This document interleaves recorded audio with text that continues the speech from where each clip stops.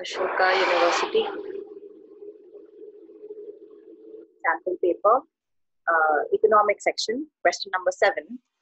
So this is a question on monopoly and price discrimination. So the marginal cost is 0 and the fixed cost is 500 if films are shown or the theater is operating, and it's 0 if theater is not operating. So marginal cost is basically it's 0. Now the demand for theater is given by this, and this demand is for students, and this is the demand for non-students.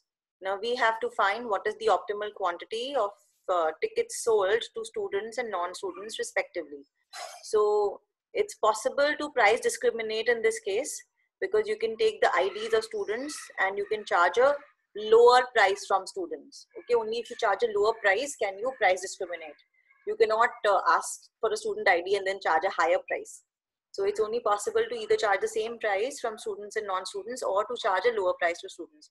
So assuming we are going to charge a lower price of students, this is a simple case of price discrimination. So the profits of the monopoly are going to be separate, and the prices are going to be separate into two different markets.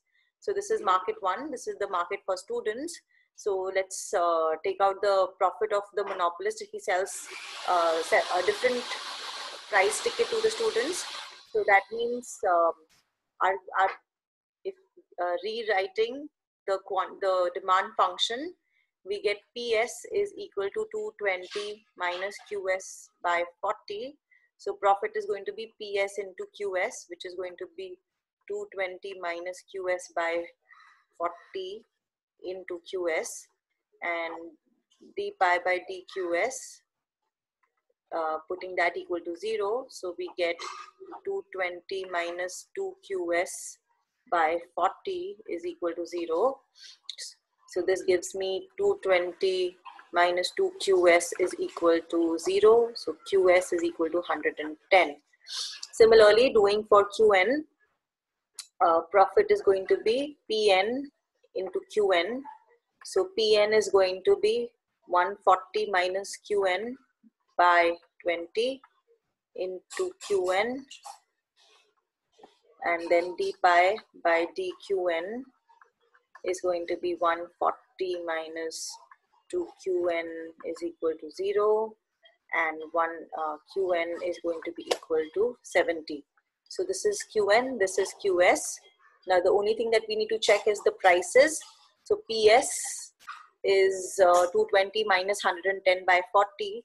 So that is going to be 110 by 40, which is going to be 11 by 4, which is going to be something like 5.5 over 2. And PN is going to be 140 minus 70 by 20, which is going to be 70 by 20, which is going to be 7 by 2. So 7 by 2 and 5.5 by 2. So we can see that the price charged by charge to students is 5.5 by 2, and the price charged to non-students is 7 by 2. So the price charged to students is lower. So these quantities are correct.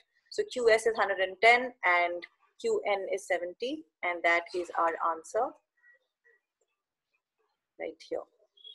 The answer is A, as given to us by Ashoka also.